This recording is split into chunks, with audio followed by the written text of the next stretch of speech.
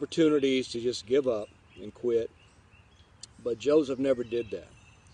I think that's so important for each one of us as we go through our lives to remember. One thing is, through adversity, he achieved greatness.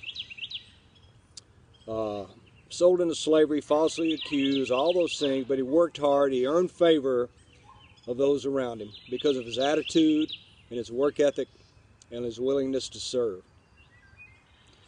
This adversity that we're dealing with today, we can achieve greatness. We can do great things. We have some opportunities. We've just got to look for them. Secondly, during his darkest times, he helped others.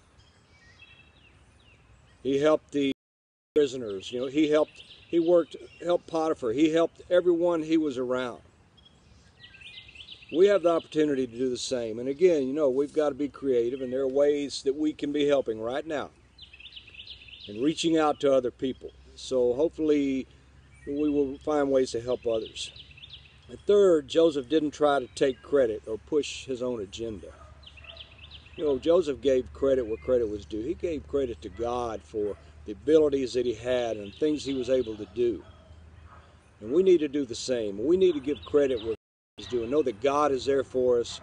He's helping us, and he'll help us get us through hard times.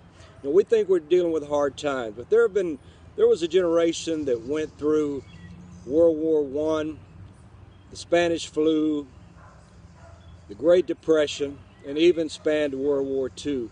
People who've dealt with adversity and hard times, those are some of the greatest people that have ever lived. We've got an opportunity right now to really grow and to stretch and become the best version of ourselves through a difficult time. So that would be my challenge for each one of us. Let's study Joseph and his life and how he responded when detours came along. Because, there's a saying, life is a journey, not a destination, but really life is a journey with a destination. And as we strive for our eternal destination, we need to make sure that we enjoy the journey and we take advantage of every opportunity that we have. Thank you.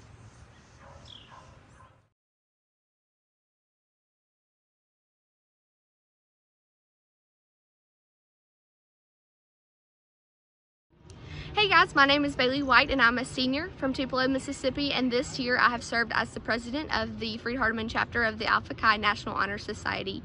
One thing that I really love about Freed-Hardeman is all the friendships that I've made that will last for the rest of my life. One thing that I really miss about being at Freed-Hardeman is being able to live so close to all of my best friends and just being able to go and visit whenever I wanted and not have to do a FaceTime call or, plan the next time that I get to see them because I could just walk right down the hall to their room and hang out.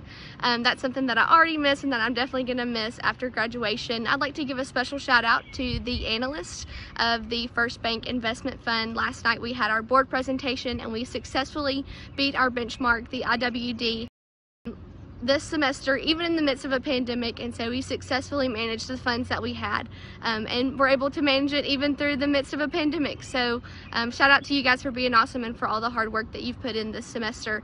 I hope that all of you have a great rest of your day.